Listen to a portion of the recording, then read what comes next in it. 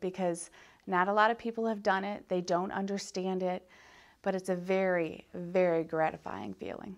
Ginny has actually been a surrogate twice, first carrying twins for a single gay man, then for a single woman who couldn't have children. Helping other people have children was something Ginny says she'd wanted to do for years. I just couldn't imagine not being able to have children. So I didn't know anybody that couldn't have children. I didn't know anyone that had been a surrogate. I just thought I wanted to be a surrogate. And while you'd never guess it from meeting an outgoing, all-American mom like Ginny, she and others like her are at the center of a controversy surrounding surrogacy.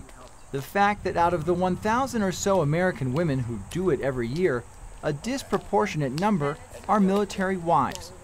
Active duty U.S. service members make up less than 1% of the U.S. population, yet it's estimated that at least 10%, probably more, of all surrogates are military wives. Why? Military wives are very determined, and when we say we want to do something, it usually will happen. And I do think there is an added benefit that there is insurance. Insurance is a big part of the equation because surrogacy is so expensive for intended parents, anywhere from $50,000 to $150,000 when you consider medical, legal, and travel costs. The fee to the surrogate ranges from $20,000 to $30,000. So, women who have insurance that will pay their doctor bills are a lot more attractive to prospective parents. But many insurance companies specifically state that pregnancy is not covered if the woman is carrying a baby for someone else. But TRICARE, the insurance provider for military members and their spouses, has a long history of paying surrogates' medical expenses, meaning the intended parents don't have to pay them. Learn more at tricare.mil.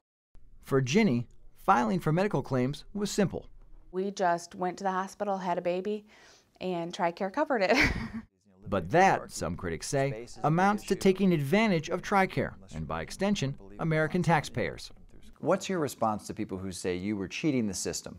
I do feel that they should cover me medically for whatever it is. My husband's been overseas 4 or 5 times. This time is 5 times.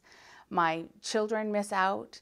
I think that if it's a medical benefit that we would normally get, we should get it. If you've got it, watch it. If you don't, call your TV provider to get HDNet today.